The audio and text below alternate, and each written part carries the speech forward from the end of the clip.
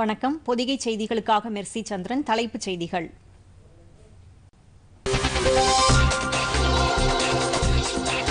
வேளாண் துறைக்கு உதவும் சூரிய மின்சக்தியை முழுமையாக பயன்படுத்தும் வகையில் ஒருங்கிணைந்த அணுகுமுறை அவசியம். அமைச்சகங்களின் ஆய்வுக் கூட்டத்தில் பிரதமர் நரேந்திர மோடி வலியுறுத்தல்.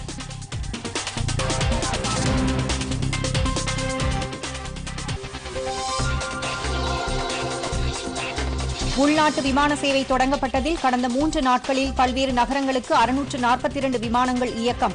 மத்திய அமைச்சர் ஹர்தீப் சிங் பூரி தகவல்.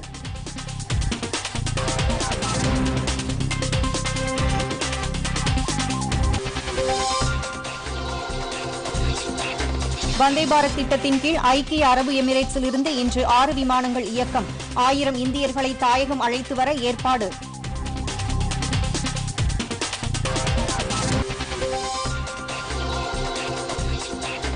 நாடு முழுவதும் கொரோனா தொற்றால் 1,58,333 பேர் பாதிப்பு.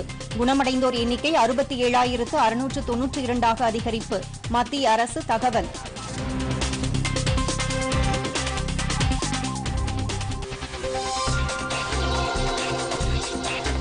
முதலமைச்சர் எடப்பாடி பழனிசாமி நாளை காணொலி மூலம் மாவட்ட ஆட்சியர்களுடன் ஆய்வு. ஊரடங்கை நீட்டிப்பது குறித்து முக்கிய ஆலோசனை.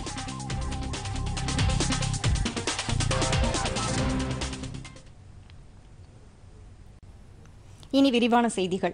வேளாண் துறைக்கு உதவும் சூரிய மின்சக்தி, குளிர்பதன கிடங்குகள் அனைத்தையும் முழுமையாக பயன்படுத்தும் வகையில் ஒருங்கிணைந்த அணுகுமுறை ஏற்படுத்தப்பட வேண்டியது அவசியம் என்று பிரதமர் நரேந்திர மோடி வலியுறுத்தியுள்ளார். பிரதமர் நரேந்திர மோடி தலைமையில் தில்லியில் நேற்று மின்துறை அமைச்சகம், புதிய மற்றும் புதுப்பிக்கத்தக்க எரிசக்தி அமைச்சகங்களின் பணிகளை ஆய்வு செய்யும் கூட்டம் நடைபெற்றது. இந்த கூட்டத்தில் மின்துறையை பாதிக்கும் பிரச்சினைகளை குறைப்பது, மாற்றியமைக்கப்பட்ட கட்டணக் கொள்கை, மின்சார மசோதா 2020 உள்ளிட்ட நடவடிக்கைகள் குறித்து விவாதிக்கப்பட்டன. மின்துறையின் நிதி நீட்டிப்பு திறனை மேம்படுத்துவது, செயல்திறனை அதிகரிப்பது, வாடிக்கையாளர் திருப்தியை அதிகரிப்பதின் அவசியத்தை பிரதமர் நரேந்திர மோடி அப்போது வலியுறுத்தினார்.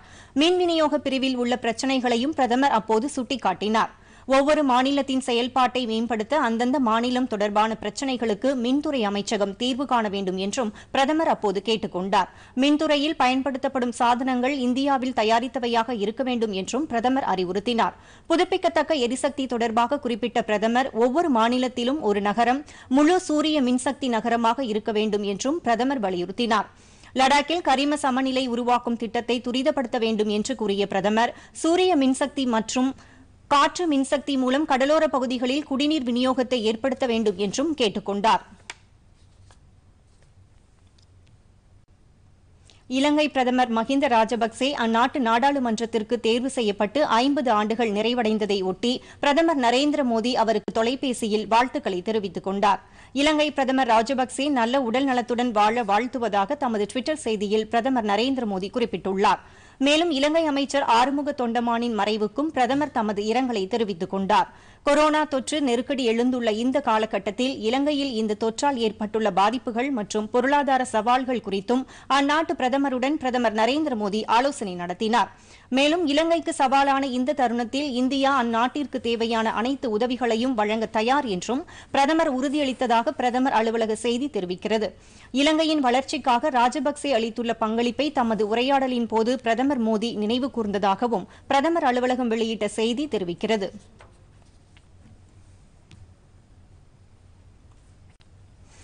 சுதந்திர போராட்ட வீரர் வீர சாவர்கரின் பிறந்த நாளை முன்னிட்டு பிரதமர் நரேந்திர மோடி வாழ்த்து தெரிவித்துள்ளார்.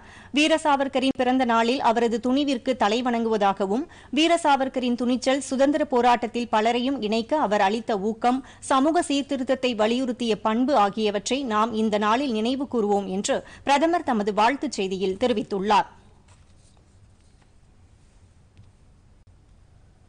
கொரோனா தொற்று பிரச்சினைக்கு பிறகு நாட்டின் பொருளாதாரம் வளர்ச்சி பாதையில் செல்லும் என்பதால் தொழில் நிறுவனங்கள் அதற்கு ஏற்றாற்போல் திட்டங்களை வகுத்து செயல்பட வேண்டும் என்று மத்திய வர்த்தகம் மற்றும் தொழில்துறை அமைச்சர் பியூஷ் கோயல் வலியுறுத்தியுள்ளார். புதுதில்லியில் பல்வேறு தொழில் அமைப்புகளின் தலைவர்களுடன் காணொலி காட்சி மூலமாக ஆலோசனையின் போது இதனை தெரிவித்தார். கொரோனா தொற்றுக்கு பின்னர் நாடு முழுவதும் உள்ள தொழிற்சாலைகள் புதிய உத்திகளுடன் பணிகளை தொடங்க வேண்டும் என்றும் அவர் கூறினார்.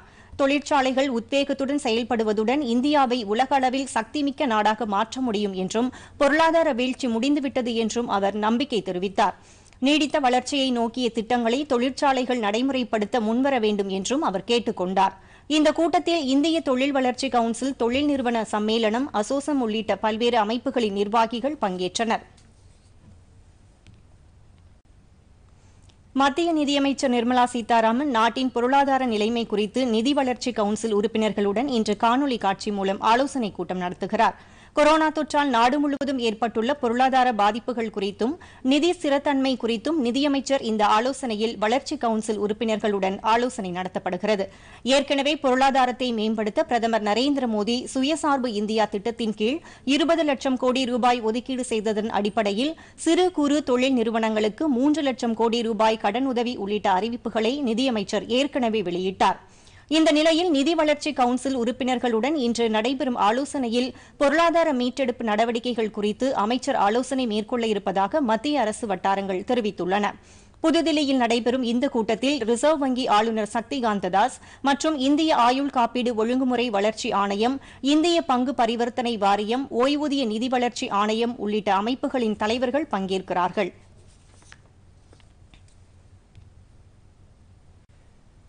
உள்நாட்டு விமான சேவை தொடங்கியதில் இருந்து கடந்த 3 நாட்களில் 642 விமானங்கள் பல்வேறு நகரங்களுக்கும் இயக்கப்பட்டிருப்பதாக மத்திய விமான போக்குவரத்துத்துறை அமைச்சர் ஹர்தீப் சிங் பூரி தெரிவித்துள்ளார். இது தொடர்பாக அவர் வெளியிட்டுள்ள டுவிட்டர் பதிவில், நாட்டின் பல்வேறு பகுதிகளிலும் தவித்த மக்கள் தங்களின் சொந்தங்களை சந்திக்க ஏதுவாக இந்த விமானங்கள் இயக்கப்பட்டுள்ளதாகவும், இதுவரை சுமார் 48,000 பேர் பல்வேறு விமான நிலையங்களின் மூலம் சொந்த ஊர் சென்றிருப்பதாகவும் தெரிவித்தார். உள்நாட்டு விமான சேவை மூலம் தொடர்ந்து நாடு முழுவதும் மக்கள் சொந்த ஊர்களுக்கு சென்று வருவதாகவும் அமைச்சர் அதில் குறிப்பிட்டுள்ளார். கடந்த மார்ச் மாதம் 25ஆம் தேதி நிறுத்தப்பட்ட உள்நாட்டு விமான சேவை கடந்த திங்கட்கிழமை முதல் மீண்டும் இயக்கப்பட்டு வருவது குறிப்பிடத்தக்கது. இதற்கிடையே மேற்குவங்க மாநிலத்தில் இன்று காலை முதல் மீண்டும் விமான சேவைகள் தொடங்கியுள்ளன. கடந்த சில தினங்களுக்கு முன் உள்நாட்டு விமான சேவை சென்னை உள்ளிட்ட அனைத்து நகரங்களிலும் இருந்து தொடங்கிய நிலையில் அம்பன் புயல் பாதிப்புகள் காரணமாக கொல்கத்தா மற்றும் அந்த மாநிலத்தின் விமான நிலையங்களில் இருந்து விமான சேவைகள் தொடங்கப்படாமல் இருந்தது. இன்று காலை கொல்கத்தா நேதாஜி சுபாஷ் சந்திரபோஸ் சர்வதேச விமான நிலையத்தில் இருந்து உள்நாட்டு விமான சேவைகள் தொடங்கின. மேலும் சிலிகுரி, ஆண்டாள் விமான நிலையம் ஆகிய இடங்களில் இருந்தும் விமான சேவைகள் தொடங்கப்பட்டுள்ளன. விமான பயணிகளுக்கான வழிகாட்டு நெறிமுறைகளை மேற்கு வங்க மாநில அரசும் வெளியிட்டுள்ளது. உடல் பரிசோதனை கட்டாயம் என்பதுடன் தொற்று அறிகுறி இல்லாத பயணிகள் மட்டுமே விமானங்களில் பயணம் செய்ய அனுமதிக்கப்படுவார்கள். முகக்கவசம் உள்ளிட்ட இதர கட்டுப்பாடுகள் அனைத்தும் பொருந்தும் என்றும் மாநில அரசு தெரிவித்துள்ளது. வந்தே பாரத் திட்டத்தின் கீழ் ஐக்கிய அரபு எமிரேட்ஸில் இருந்து இன்று 6 விமானங்கள் இயக்கப்படுகின்றன. இந்த விமானங்கள் மூலம் அங்கு தவிக்கும் சுமார் 1000 இந்தியர்கள் தாயகம் அழைத்து வரப்பட உள்ளனர். துபாயில் இருந்து கொச்சி, கண்ணூர், கோழிக்கோடு, ஹைதராபாத், திருவனந்தபுரம் ஆகிய நகரங்களுக்கு தலா ஒரு விமானமும், அபுதாபியில் இருந்து கொச்சிக்கு ஒரு விமானமும் இயக்கப்பட உள்ளன என்று மத்திய அரசு தெரிவித்துள்ளது. வெளிநாடுகளில் தவிக்கும் ஊழியர்கள், சுற்றுலா பயணிகள், கர்ப்பிணி பெண்கள், மாணவர்கள், வயது முதிர்ந்தோர், மருத்துவ உதவி தேவைப்படுவோர் ஆகியோருக்கு இந்த விமானங்களில் முன்னுரிமை வழங்கப்படும். மருத்துவ பரிசோதனை நடைமுறைகளை தொடர்ந்து தொற்று அறிகுறி இல்லாத பயணிகள் மட்டும் அனுமதிக்கப்படுகிறார்கள். புலம்பெயர்ந்த தொழிலாளர்களை அவர்களின் சொந்த ஊர்களுக்கு அனுப்புவதற்கான நாடு முழுவதும் இயக்கப்பட்டு வரும் ஸ்ரமிக் சிறப்பு ரயில்கள் மூலம் இதுவரை 48 லட்சம் பேர் அனுப்பி வைக்கப்பட்டிருப்பதாக ரயில்வே அமைச்சகம் தெரிவித்துள்ளது. கடந்த 1ஆம் தேதி முதல் நேற்று வரை பல்வேறு மாநிலங்களில் இருந்து 3543 ஸ்ரமிக் சிறப்பு ரயில்கள் இயக்கப்பட்டிருப்பதாகவும் ரயில்வே வெளியிட்ட தகவல் தெரிவிக்கிறது. இந்த ரயில்களில் தொழிலாளர்கள் மட்டுமல்லாது சுற்றுலா பயணிகள், மாணவர்கள் உள்ளிட்டோரும் சொந்த ஊர்களுக்கு அனுப்பி வைக்கப்பட்டுள்ளனர். கொரோனா தொற்று ஊரடங்கால் சொந்த மாநிலங்களுக்கு திரும்ப முடியாமல் தவித்த மக்களை அனுப்பி வைப்பதற்காக இயக்கப்படும் ஸ்ரமிக் சிறப்பு ரயில்களுக்கான கட்டணத்தில் 85% தொகையை மத்திய அரசும் 15% கட்டணத் தொகையை அந்த மாநில அரசுகளும் ஏற்றுக்கொள்கின்றன. குஜராத், மகாராஷ்டிரா, பஞ்சாப், உத்தரப்பிரதேசம், பீகார் ஆகிய மாநிலங்களில் இருந்து அதிக எண்ணிக்கையிலான ஸ்ரமிக் ரயில்கள் புறப்பட்டு சென்றதாகவும், உத்தரப்பிரதேசம், பீகார், ஜார்க்கண்ட், மத்திய பிரதேசம், ஒடிஷா ஆகிய மாநிலங்களுக்கு அதிக எண்ணிக்கையிலான ரயில்கள் சென்றடைந்திருப்பதாகவும் ரயில்வே அமைச்சகம் தெரிவித்துள்ளது. இந்த ரயில்களில் செல்லும் பயணிகளுக்கு IRCTC மூலம் உணவு மற்றும் குடிநீர் வழங்கப்பட்டுள்ளன. இதற்கிடையே வரும் 1ஆம் தேதி முதல் நாட்டின் பல்வேறு நகரங்களுக்கும் 200 ரயில்கள் கூடுதலாக இயக்கவும் திட்டமிட்டுள்ளது குறிப்பிடத்தக்கது. கொரோனா தொற்றை தடுக்க உரிய நேரத்தில் ஊரடங்கு உத்தரவு பிறப்பிக்கப்பட்டதால் பெரும் உயிரிழப்பு தவிர்க்கப்பட்டதாக மத்திய சுகாதார அமைச்சகம் தெரிவித்துள்ளது. ஊரடங்கால் கொரோனா பரவலும் பெருமளவு கட்டுப்படுத்தப்பட்டுள்ளதாக சுகாதார அமைச்சகத்தின் அறிக்கை தெரிவிக்கிறது. கொரோனா தொற்று பரவத் தொடங்கிய பின்னர் சுகாதார கட்டமைப்பு மேம்பாடு அதிகரித்திருப்பதுடன் பரிசோதனை எண்ணிக்கையும் வெகுவாக உயர்ந்திருப்பதாக சுகாதார அமைச்சகம் கூறியுள்ளது. ஊரடங்கு சரியான நேரத்தில் நடைமுறைப்படுத்தப்பட்டதால் உயிரிழப்பு அதிக அளவில் தவிர்க்கப்பட்டிருப்பதாக அதில் கூறப்பட்டுள்ளது. மேலும் தடுப்பூசி தொடர்பான ஆராய்ச்சி, தொழில்நுட்ப ரீதியிலான பரவல் தடுப்பு நடவடிக்கைகள் தொடர்ந்து மேற்கொள்ளப்பட்டு வருவதாகவும் அதில் கூறப்பட்டுள்ளது. மாநிலங்கள் மற்றும் யூனியன் பிரதேசங்கள் தடுப்பு மற்றும் கொரோனா தொற்றை எதிர்கொள்ள தேவையான பணிகளை மேற்கொள்வதற்கு மத்திய அரசு தொடர்ந்து அறிவுறுத்தல்களை வழங்கி வருவதாகவும் சுகாதார அமைச்சகம் தெரிவித்துள்ளது. நாடு முழுவதும் கொரோனா நோயாளிகளுக்காக 1,58,000 தனிமைப்படுத்தும் படுக்கைகள் ஏற்படுத்தப்பட்டிருப்பதுடன் 20,000 ஐசியு படுக்கைகளும் உருவாக்கப்பட்டுள்ளன என்றும் மத்திய அரசு தெரிவித்துள்ளது. உலக அளவில் கொரோனா தொற்றால் உயிரிழப்பு 6.36% உள்ள நிலையில் இந்தியாவில் இந்த விகிதம் 2.86% மட்டுமே உள்ளது எனவும் சுகாதார அமைச்சக அறிக்கை தெரிவிக்கிறது. சிறிய இடைவேளைக்கு பின் செய்திகள் தொடரும்.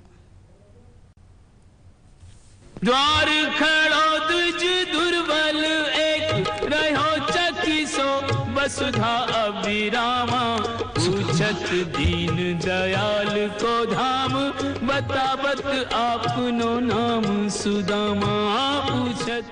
தினமும் இரவு 9 மணிக்கு டிடி நேஷனலில் ஸ்ரீ கிருஷ்ணா இதிகாச தொடர்.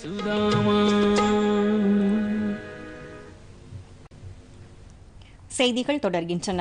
நாட்டின் மேற்கு மற்றும் வடமேற்கு மாநிலங்களில் வெட்டுக்கிளிகளால் பாதிப்பு ஏற்பட்டுள்ள நிலையில் மத்திய வேளாண் அமைச்சகம் ராஜஸ்தான், பஞ்சாப், குஜராத், மத்திய பிரதேச மாநிலங்களில் அவற்றை அப்புறப்படுத்தும் பணிகளை தீவிரப்படுத்தியுள்ளது. இந்த மாநிலங்களில் அடங்கிய பார்மர், ஜோத்பூர், பிகானீர் உள்ளிட்ட ராஜஸ்தானின் பல்வேறு இடங்களிலும் மத்திய பிரதேசத்தின் சத்னா, குவாலியர், ராஜ்கார் உள்ளிட்ட இடங்களிலும் வெட்டுக்கிளிகள் அணிவகுத்து விவசாய பயிர்களுக்கு சேதத்தை ஏற்படுத்தி வருகின்றன. இதையடுத்து விவசாயிகளின் நலன்களை பாதுகாக்கும் வகையில் மத்திய அரசு வேளாண் மற்றும் விவசாயிகள் நலத்துறை வெட்டுக்கிளிகளை இந்த மாநிலங்களில் இருந்து விரட்டியடிக்க தீவிர நடவடிக்கைகளை மேற்கொண்டு வருகிறது. 200க்கும் மேற்பட்ட அதிகாரிகள் ஆய்வு மேற்கொண்டு வெட்டுக்கிளிகளை கட்டுப்படுத்த மாவட்ட நிர்வாகம் மற்றும் அந்தந்த மாநிலங்களின் வேளாண் துறையினருடன் இணைந்து தீவிர நடவடிக்கை எடுத்து வருவதாக மத்திய அரசு தெரிவித்துள்ளது. இதனிடையே பயிர்களை நாசப்படுத்தி வரும் வெட்டுக்கிளிகளை விரட்ட ராஜஸ்தான் மாநில அரசு ட்ரோன்களை பயன்படுத்தி வருகிறது. மக்கள் ஓசைகளை எழுப்பி வெட்டுக்கிளிகளை விரட்டும் முயற்சியிலும் ஈடுபட்டு வருகின்றனர்.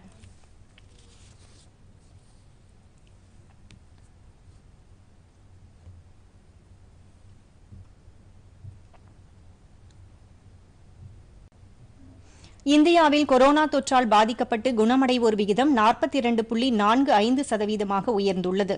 இன்று வரை 1,58,333 பேர் தொற்றால் பாதிக்கப்பட்டுள்ளனர். 67,692 பேர் குணமடைந்துள்ளனர். கொரோனா தொற்றால் பாதிக்கப்பட்டவர்களின் எண்ணிக்கை 1,58,333 அதிகரித்துள்ளது என சுகாதாரத்துறை அமைச்சகம் தெரிவித்துள்ளது. அதே நேரத்தில் தொற்றுக்கு பின் குணமடைந்தோர் எண்ணிக்கை 67,692 அதிகரித்துள்ளது. இதுவரை 4,531 பேர் உயிரிழந்துள்ளனர். அதிகபட்சமாக மகாராஷ்டிரா மாநிலத்தில் பாதிக்கப்பட்டவர்களின் எண்ணிக்கை தொடர்ந்து அதிகரித்து வருகிறது. அம்மாநிலத்தில் இதுவரை 56,948 பேர் பாதிக்கப்பட்டு 1,897 பேர் உயிரிழந்துள்ளனர். குணமடைந்தோர் எண்ணிக்கை 17,918 உயர்ந்துள்ளது. குஜராத் மாநிலத்தில் 15,195 பேர் பாதிக்கப்பட்டுள்ள நிலையில் 938 பேர் உயிரிழந்தனர். 7,549 பேர் குணமடைந்துள்ளனர். தலைநகர் தில்லியில் 15,257 பேர் பாதிக்கப்பட்டு 7,264 பேர் குணமடைந்துள்ளனர். உயிரிழப்பு 303 உயர்ந்துள்ளது. இதற்கிடையே தமிழகத்தில் நேற்று ஒரே நாளில் புதிதாக 817 பேருக்கு கொரோனா தொற்று உறுதி செய்யப்பட்டுள்ளது. இவர்களில் 678 பேர் தமிழகத்தைச் சேர்ந்தவர்கள் என்றும் எஞ்சிய 139 பேர் மகாராஷ்டிராவில் இருந்து வந்தவர்கள் என்றும் மாநில சுகாதாரத்துறை தெரிவித்துள்ளது. சென்னையில் மட்டும் 558 பேருக்கு கொரோனா பாதிப்பு உறுதியாகியுள்ளது. இதன் மூலம் சென்னையில் இதுவரை பாதிக்கப்பட்டோர் எண்ணிக்கை 12,203 ஆகியுள்ளது. தமிழகத்தில் இந்நோயால் பாதிக்கப்பட்டோரின் மொத்த எண்ணிக்கை 18,581 அதிகரித்துள்ளது. இதுவரை குணமடைந்தவர்களின் எண்ணிக்கை 9,909 உயர்ந்துள்ளது. தமிழகத்தில் ஊரடங்கை நீட்டிப்பது குறித்து முதலமைச்சர் எடப்பாடி பழனிசாமி நாளை மாவட்ட ஆட்சியர்களுடன் ஆலோசனை நடத்தவுள்ளார். கொரோனா தொற்று பரவலை கட்டுப்படுத்த நாடு முழுவதும் கடைபிடிக்கப்பட்டு வரும் 4ஆம் கட்ட ஊரடங்கு வருகிற 31ஆம் தேதியுடன் நிறைவடைகிறது. முதற்கட்ட ஊரடங்கிற்கு பிறகு தொடர்ந்து பல்வேறு தளர்வுகள் அளிக்கப்பட்டு வரும் நிலையில் மாநிலத்தில் மேற்கொள்ள வேண்டிய அடுத்த கட்ட நடவடிக்கைகள் குறித்து முதலமைச்சர் எடப்பாடி பழனிசாமி மருத்துவ நிபுணர்களுடன் 2 தினங்களுக்கு முன்பு ஆலோசனை நடத்தினார். அப்போது தொற்று பரவல் அதிகரித்து வரும் சென்னைக்கு சிறப்பு திட்டத்தை செயல்படுத்தும் மருத்துவ நிபுணர்கள் பரிந்துரை செய்ததாக தகவல்கள் வெளியாகின. இதற்கிடையே தமிழகத்தில் வரும் 31ஆம் தேதிக்கு பின்னரும் ஊரடங்கை தொடர்வதா அல்லது குறிப்பிட்ட மாவட்டங்களில் மேலும் சில தளர்வுகளை அறிவிப்பதா என்பது குறித்து அனைத்து மாவட்ட ஆட்சித்தலைவர்களுடன் முதலமைச்சர் எடப்பாடி பழனிசாமி நாளை காணொலி காட்சி மூலம் ஆலோசனை நடத்த உள்ளதாக தகவல்கள் தெரிவிக்கின்றன. ஜூன் 1ஆம் தேதி முதல் ரேஷன் கடைகளில் விலையில்லா பொருட்களை பெற நாளை முதல் டோக்கன் வழங்கப்பட உள்ளது. கொரோனா தொற்றால் ஊரடங்கு நீட்டிக்கப்பட்டு வருவதால் அனைத்து குடும்ப அட்டைதாரர்களுக்கும் ஏப்ரல் முதல் ஜூன் மாதம் வரை 3 மாதங்களுக்கு விலையில்லாமல் அரிசி உள்ளிட்ட அத்தியாவசிய உணவுப் பொருட்களை வழங்க முதலமைச்சர் எடப்பாடி பழனிசாமி உத்தரவிட்டுள்ளார். இதன்படி ஜூன் மாதத்திற்கான ரேஷன் பொருட்களை பெற நாளை முதல் டோக்கன் விநியோகம் நடைபெறவுள்ளது. நாளை முதல் வருகிற 31ஆம் தேதி வரை அனைத்து குடும்ப அட்டைதாரர்களுக்கும் அவரவர் வீடுகளிலேயே டோக்கன் வழங்கப்படும். டோக்கன்களில் பொருட்கள் வழங்கப்படும் நாள் மற்றும் நேரம் குறிப்பிடப்பட்டிருக்கும்.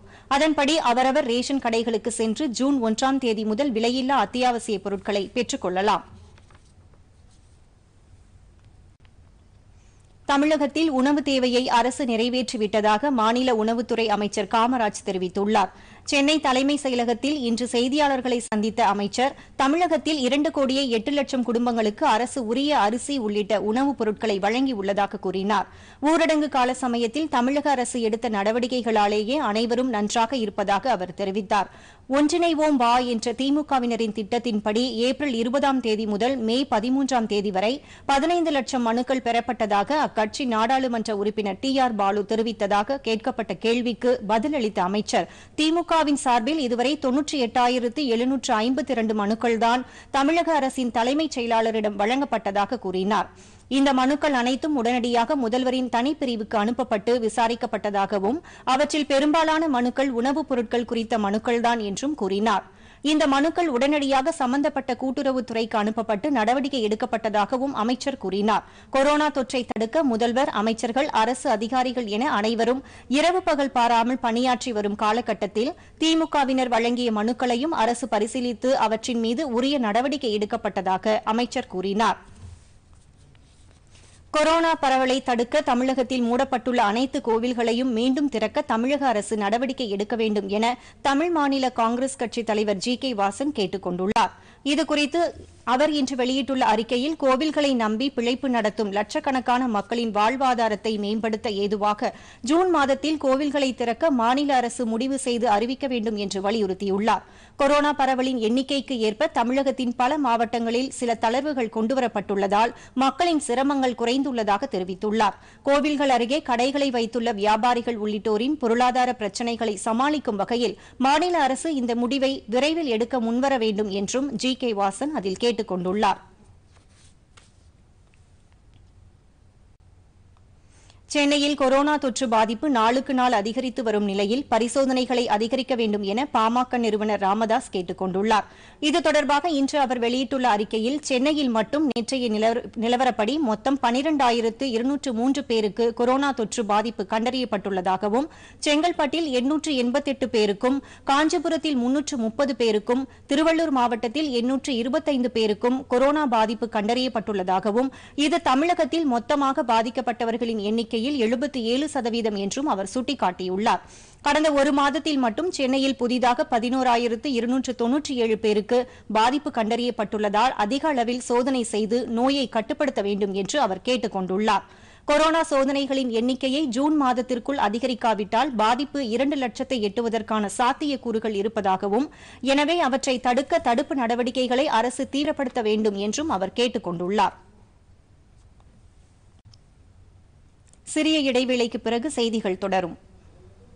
பொதிகை செய்தி பிரிவு வழங்கும் புதிய வெளிச்சம். இன்றைய நிகழ்ச்சியில் கொரோனா மருத்துவரை கேளுங்கள். பங்கேற்கிறார் ஆயுர்வேத மருத்துவர் R. பாலமுருகன். சந்திக்கிறார் J. கலைவாணி. நேயர்கள் தொலைபேசியில் தொடர்பு கொண்டு தங்களது சந்தேகங்களை தெளிவுபடுத்திக் கொள்ளலாம். இன்று மாலை 7:30 மணிக்கு நமது பொதிகையில் காணத் தவறாதீர்கள். புதிய வெளிச்சம்.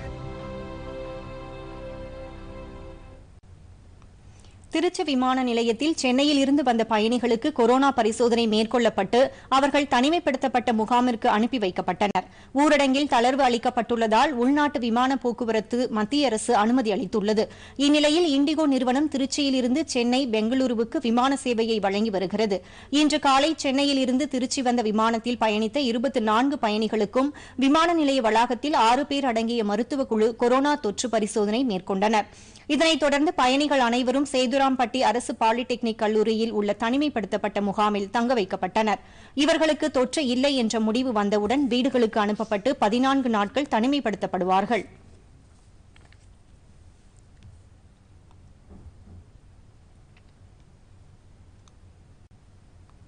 தூத்துக்குடி வ.உ. சிதம்பரனார் துறைமுக வளாகத்தில் சாகர்மாலா திட்டத்தில் தொழில் பூங்காவிற்காக ஒதுக்கப்பட்டுள்ள 1000 ஏக்கர் இடத்தில் தொழிற்சாலைகளை அமைப்பதன் மூலம் உற்பத்தி பொருட்களை குறைந்த போக்குவரத்து செலவில் விநியோகம் செய்யலாம் என துறைமுக பொறுப்புக் கழக தலைவர் தாக்கி ராமச்சந்திரன் கூறியுள்ளார். வ.உ. சிதம்பரனார் துறைமுகத்தில் 72.4 மீட்டர் நீளம் கொண்ட மிகப்பெரிய காற்றாலை இறகுகளை கையாண்டு புதிய சாதனை படைத்துள்ளதாக இன்று இந்த பணியை பார்வையிட்ட அவர் செய்தியாளர்களிடம் தெரிவித்தார். தூத்துக்குடி துறைமுகத்தில் இருந்து ஜெர்மன் நாட்டுக்கு 72.4 மீட்டர் நீளமுடைய காற்றாலை இறகுகளை அனுப்பி வைக்க ஏதுவாக MP மரியா என்ற கப்பலில் அவை ஏற்றப்பட்டன. 3 ஹைட்ராலிக் இயந்திரங்கள் மூலம் வெற்றிகரமாக இந்த இறகுகள் கப்பலில் ஏற்றப்பட்டது. இதுகுறித்து பேசிய தூத்துக்குடி துறைமுக பொறுப்புக் கழக தலைவர், காற்றாலை உதிரி பாகங்களை கையாள்வதற்கு ஏதுவாக தூத்துக்குடி துறைமுகத்தில் அனைத்து உட்கட்டமைப்பு வசதிகள் செய்யப்பட்டுள்ளதாக தெரிவித்தார். கரூர் மாவட்ட ஆட்சியருக்கு மிரட்டல் விடுத்ததாக பதிவு செய்யப்பட்ட வழக்கில் அரவக்குறிச்சி திமுக MLA செந்தில் பாலாஜிக்கு முன்ஜாமீன் வழங்கி சென்னை உயர்நீதிமன்றம் உத்தரவிட்டுள்ளது. கொரோனா ஊரடங்கினால் பாதிக்கப்பட்ட மக்களின் பிரச்சினைகளை மனுவாக பெற்று அந்தந்த மாவட்ட ஆட்சியரிடம் திமுகவினர் அளித்து வந்தனர். அந்த வகையில் அரவக்குறிச்சி சட்டமன்ற உறுப்பினர் செந்தில் பாலாஜி கரூர் மாவட்ட ஆட்சியரை சந்தித்து மனு அளித்துவிட்டு மிரட்டல் விடுத்ததாக அவர் மீது வழக்கு பதிவு செய்யப்பட்டுள்ளது. இந்த வழக்கு CBCID போலீசாருக்கு மாற்றப்பட்டுள்ள நிலையில் முன்ஜாமீன் வழங்க கோரி செந்தில் பாலாஜி நீதிமன்றத்தில் மனு தாக்கல் செய்தார். இதனை விசாரித்த நீதிபதி நிர்மல்குமார் இந்த வழக்கில் நிபந்தனையுடன் செந்தில் பாலாஜிக்கு முன்ஜாமீன் வழங்கி உத்தரவிட்டார். அடுத்த 2 வாரங்களுக்கு கரூர் மாவட்ட CBCID அலுவலகத்தில் அவர் நேரில் ஆஜராகி கையெழுத்திட வேண்டும் என அவர் உத்தரவிட்டுள்ளார். கொரோனா ஊரடங்கால் தினக்கூலி தொழிலாளர்கள், ஆட்டோ ஓட்டுநர்கள் உள்ளிட்ட அன்றாடம் ஊதியம் பெறுவோர் மிகப்பெரிய வாழ்வாதார இழப்பை சந்தித்துள்ளனர். கொரோனா பரவலை தடுக்க தமிழகம் உட்பட நாடு முழுவதும் ஊரடங்கு நடைமுறைப்படுத்தப்பட்டு 60 நாட்களை கடந்துவிட்டது. பெரும்பாலான சாமானிய மக்களின் வாழ்வாதாரம் முற்றிலும் முடங்கியுள்ளது. அன்றாட வாழ்க்கையை ஓட்டுவதற்கே சிரமம் ஏற்பட்டுள்ள நிலையில் வீட்டு வாடகை, குழந்தைகளின் கல்விக் கட்டணம் போன்ற செலவுகளும் முன்வந்து சங்கடத்தை ஏற்படுத்தியிருப்பதை யாரும் மறுக்க முடியாது. சென்னையைச் சேர்ந்த சாந்தி என்ற ஆட்டோ ஓட்டுநர் கூறுகையில், தன் கணவர் 7 ஆண்டுகளுக்கு முன் உயிரிழந்த நிலையில் தனது சம்பாத்தியத்தில் மட்டுமே குடும்பம் நடைபெற்றதாகவும் தற்போது ஆட்டோக்கள் இயங்கக்கூடாது என்ற அறிவிப்பால் வருவாயின்றி தவிப்பதாகவும் கூறினார். எங்க பயணிகள், எங்களோட கஸ்டமர்கள், அவங்க தான் எங்களுக்கு எஜமானர்கள். அவங்க இப்ப நாங்க இந்த கொரோனா ஊரடங்கு காலத்துல ரொம்ப கஷ்டப்படுறோம், சோத்துக்கு வழி இல்லாம தவிக்கிறோம்னு தெரிஞ்சு அவங்க தான் அவங்களால முடிஞ்ச உதவி கொஞ்சம் கொஞ்சம் செய்யறாங்க. அந்த உதவியில தான் நாங்க ஒருவேளை சாப்பாடாவது சாப்பிடுறோம். இனியும் இந்த ஊரடங்கு இந்த மே மாசம் இறுதியில முடிஞ்சு இதுக்கு அடுத்து அந்த ஊரடங்க மறுபடியும் நீடிச்சா அதை தாங்கக்கூடிய சக்தி எங்களை மாதிரியான எந்த தொழிலாளர்களுக்கும் இல்லை. ஊரடங்கு அடுத்த மாதமும் தொடருமானால் வீட்டு உரிமையாளர் தங்களை வெளியேற்றும் நிலை உருவாகும் என்றும் அவர் வேதனை தெரிவிக்கிறார். தவிர புலம்பெயர்ந்த தொழிலாளர்களின் நிலையோ இன்னமும் மோசம். பெரும்பாலான தொழிலாளர்கள் சொந்த மாநிலங்களுக்கு புறப்பட்டுள்ள நிலையில் சலவை தொழிலாளர்கள், சிறு வியாபாரிகள், தையர் கலைஞர்கள், கார் ஓட்டுநர்கள் என எல்லா தரப்பு மக்களும் இந்த சூழலில் பாதிப்பை எதிர்கொண்டுள்ளனர். சென்னையில் மட்டும் சுமார் 2.5 லட்சம் ஆட்டோ ஓட்டுநர்கள் உள்ளனர். ஊரடங்கு தொடங்கிய நாள் முதல் நேரடி பாதிப்பை சந்தித்தவர்கள் ஆட்டோ ஓட்டுநர்களே முன்னிலையில் உள்ளனர். ஆட்டோ சங்கங்களில் பதிவு பெற்றவர்களுக்கு மாநில அரசு 1000 ரூபாய் உதவித்தொகை வழங்கியுள்ளது. பதிவு பெறாதவர்களுக்கு அந்த தொகை கிடைக்காததால் அவர்கள் அவதிப்படுகின்றனர். இதேபோன்று பல்வேறு தரப்பினரும் தங்களுக்கு பாதிப்பு ஏற்பட்டுள்ளதாக தெரிவிக்கின்றனர். இந்த லாக்டவுனால எங்களுக்கு குடும்பம் ரொம்ப சிரமத்தில் உள்ளாயிருக்கு. அதே மாதிரி வந்து இந்த வர இந்த 31ஆம் தேதிக்கு அப்புறமாவது ஆட்டோவை வந்து அலோவ் பண்ணுங்க தான் எங்களுடைய கோரிக்கை. எங்களுக்கும் வந்து சமூக பாதுகாப்பு, சமூகத்து மேலே அக்கறை இருக்குது, சமூகத்தினுடைய பாதுகாப்பு மேலே அக்கறை இருக்குது. இந்த அரசு மேலே ஒரு சின்ன நம்பிக்கையும் இருக்குது. தொழிலாளிகளுக்கு ஏதாவது ஒன்று பண்ணணும் இந்த அரசு வந்து அப்படிங்கிறது வந்து எங்களுடைய வேண்டுகோள். நலவாரியத்தில் கொடுக்கக்கூடிய ஒவ்வொருத்தருக்கும் இந்த ஆர்டிஓ ஆஃபீஸ் மூலம் யாரெல்லாம் பேஜ், யாரெல்லாம் வண்டி பர்மிட் இருக்கோ அவங்க வாயிலாக வந்து அவங்களுக்கு அந்த 2000 கொடுக்கணுங்கிறது நலவாரியத்தில் வந்து அந்த 2000 கொடுக்கணுங்கிறது எங்களுடைய கோரிக்கையாக கூட நாங்கள் வைக்கிறோம். தமிழகத்தில் ஆட்டோக்களை இயக்க மாநில அரசு விரைவில் அனுமதி வழங்க வேண்டும் என்பதே அவர்களின் ஒரே கோரிக்கை. மகாராஷ்டிரா மாநிலத்தில் இருந்து சிறப்பு ரயில் மூலம் 8 மாவட்டங்களைச் சேர்ந்த 242 தமிழக தொழிலாளர்களுடன் இன்று விழுப்புரம் ரயில் நிலையம் வந்தனர். விழுப்புரம், திருவண்ணாமலை, சேலம், திருப்பூர், கோயம்புத்தூர் உள்ளிட்ட 8 மாவட்டங்களைச் சேர்ந்த இவர்கள் மகாராஷ்டிராவில் பணியாற்றி வந்தனர். கொரோனா ஊரடங்கால் அங்கு தங்கியிருந்த அவர்கள் அரசின் நடவடிக்கையால் சிறப்பு ரயில்கள் மூலம் இன்று விழுப்புரம் வந்தனர். அங்கு அவர்களை மாவட்ட ஆட்சியர் அண்ணாதுரை, மாவட்ட காவல் கண்காணிப்பாளர் ஜெயக்குமார் ஆகியோர் வரவேற்றனர். சிறப்பு பேருந்துகள் மூலம் இவர்கள் அனைவரும் சொந்த மாவட்டங்களுக்கு அனுப்பி வைக்கப்பட்டனர். விழுப்புரம் மாவட்டத்தைச் சேர்ந்த 10 பேர் தனியார் கல்லூரியில் தனிமைப்படுத்தப்பட்டனர்.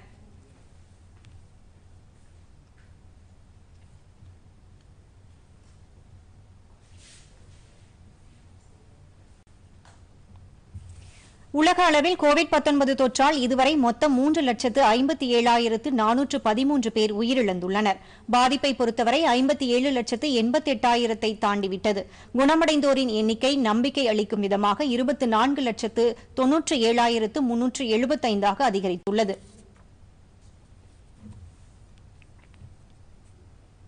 ஐரோப்பிய நாடுகளில் பாதிப்பு குறைந்து வருகிறது. அமெரிக்காவில் அதிகபட்சமாக 1,02,107 பேர் உயிரிழந்துள்ளனர். அங்கு 17,45,803 பேர் தொற்றால் பாதிக்கப்பட்டுள்ளனர். அதற்கு அடுத்தபடியாக பிரேசிலில் 25,697 பேர் உயிரிழந்துள்ளனர். பாதிப்பை பொறுத்தவரை 4,14,661 உயர்ந்துள்ளது. ஸ்பெயின் நாட்டில் 27,118 பேர் உயிரிழந்துள்ள நிலையில் பாதிக்கப்பட்டோரின் எண்ணிக்கை 2,83,849 உயர்ந்துள்ளது. ரஷ்யாவில் பாதிக்கப்பட்டோர் எண்ணிக்கை 3,70,680 இருந்த போதிலும் உயிரிழப்பு 3,968 உள்ளது. பிரிட்டனில் 37,460 பேர் உயிரிழந்துள்ள நிலையில் பாதிக்கப்பட்டோரின் எண்ணிக்கை 2,67,240 அதிகரித்துள்ளது. இலங்கையில் நேற்று 134 பேருக்கு தொற்று உறுதிப்படுத்தப்பட்ட நிலையில் அங்கு பாதிக்கப்பட்டோரின் எண்ணிக்கை 1,453 உயர்ந்துள்ளது. நேற்று அதிகபட்ச பாதிப்பு ஏற்பட்டிருப்பது குறிப்பிடத்தக்கது. பாகிஸ்தானில் 1,225 உயிரிழப்புகளுடன் பாதிக்கப்பட்டோரின் எண்ணிக்கை 59,151 உயர்ந்துள்ளது. பங்களாதேஷில் 544 பேர் உயிரிழந்துள்ளனர். 38,292 பேர் பாதிக்கப்பட்டுள்ளனர்.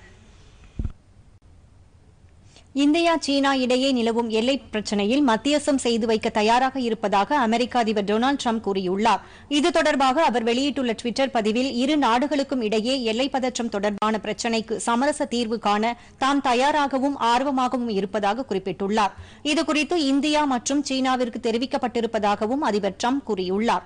லடாக்கில் தொடங்கி உத்தராகண்ட், அருணாச்சல பிரதேசம் மற்றும் சிக்கிம் வரையிலான 3,500 கிலோமீட்டர் தூரமுடைய இந்தியா சீனா எல்லைப் பகுதியில் சாலை அமைப்பது தொடர்பாக இரு நாடுகளுக்கும் இடையே பதற்றம் நிலவும் வேளையில் அதிபர் டிரம்ப் இந்த சமரச விருப்பத்தை தெரிவித்துள்ளார். ஏற்கனவே அவர் இந்தியா, பாகிஸ்தான் இடையேயும் சமரசம் செய்ய தயார் என அறிவித்திருந்தது குறிப்பிடத்தக்கது. நாசா விண்வெளி வீரர்கள் இருவருடன் பயணம் மேற்கொள்ள இருந்த ஸ்பேஸ் எக்ஸ் என்ற விண்வெளி ஓடத்தின் பயணம் திடீரென ஒத்திவைக்கப்பட்டது. உலக அளவிலான சர்வதேச விண்வெளி ஓடத்தில் தங்கி ஆய்வு மேற்கொள்ள நாசா விண்வெளி ஆய்வு நிறுவனம் விண்வெளி வீரர்களை ஸ்பேஸ் எக்ஸ் என்னும் தனியார் நிறுவனத்தின் மூலம் அனுப்பி வைக்க ஏற்கனவே திட்டமிருந்தது. அதன்படி அமெரிக்க ஆய்வாளர்கள் 2 பேரை நாசா இந்திய நேரப்படி இன்று அதிகாலை அனுப்பி வைக்க முடிவு செய்திருந்தது.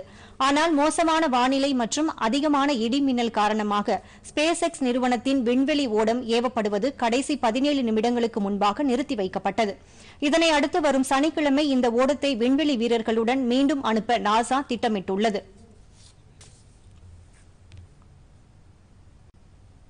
மீண்டும் தலைப்புச் செய்திகள்.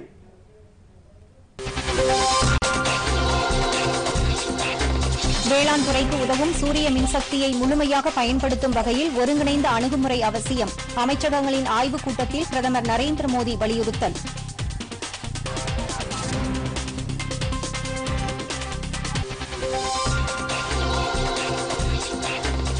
உள்நாட்டு விமான சேவை தொடங்கப்பட்டதில் கடந்த 3 நாட்களில் பல்வேறு நகரங்களுக்கு 642 விமானங்கள் இயக்கம்.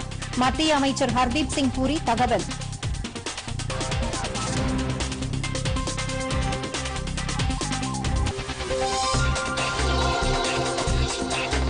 வந்தே பாரத் திட்டத்தின் கீழ் ஐக்கிய அரபு எமிரேட்ஸில் இருந்து இன்று 6 விமானங்கள் இயக்கம். 1000 இந்தியர்களை தாயகம் அழைத்து வர ஏற்பாடு.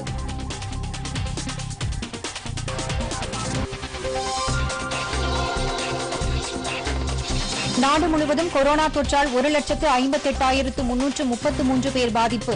குணமடைந்தோர் எண்ணிக்கை 67,692 அதிகரிப்பு. மத்திய அரசு தகவல்.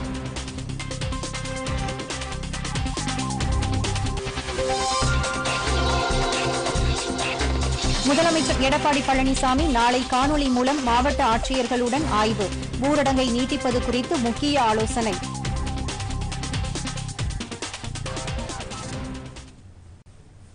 பொதிகை செய்திகளை யூடியூபில் தமிழ் நியூஸ் தூர்தர்ஷன் என்ற சேனலிலும், ட்விட்டரில் Tamil news Doordarshan @DD news Chennai என்ற பக்கத்திலும் காணலாம்.